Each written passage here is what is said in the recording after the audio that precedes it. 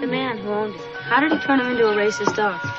It's simple. Find a black wino who desperately needs a drink, or a black junkie who'll do anything for a fix. And then pay them to beat that dog of yours when he was a puppy. You got yourself an attack dog. I don't know what you're talking about. Come on, Julie. A dog trained by professionals to attack people.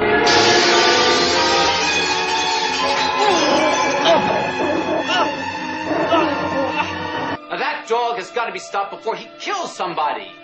That dog is sick. Then he should be cured.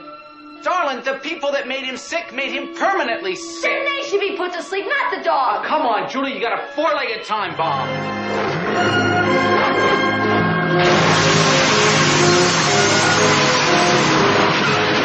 You're my last resort. And if you don't help him, they're gonna kill him.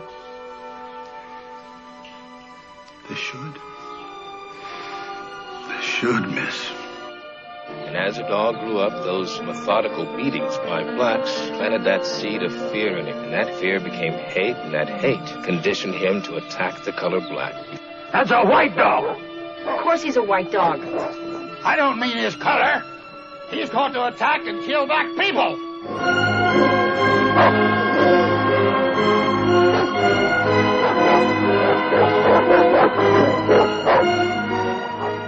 How I wanted to put a bullet in that son of a bitch. Then why the hell didn't you? Because there's still a chance to cure him. Cure him?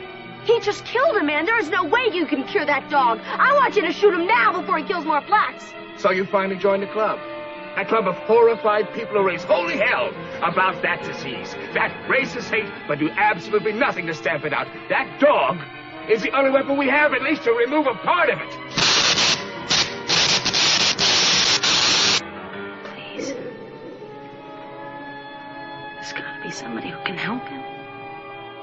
I can't guarantee the result, but if I fail, I'll get another one. Or another, and another, and keep on working till I lick it. With that dog out of circulation, there'll be a lot of people sleep better tonight.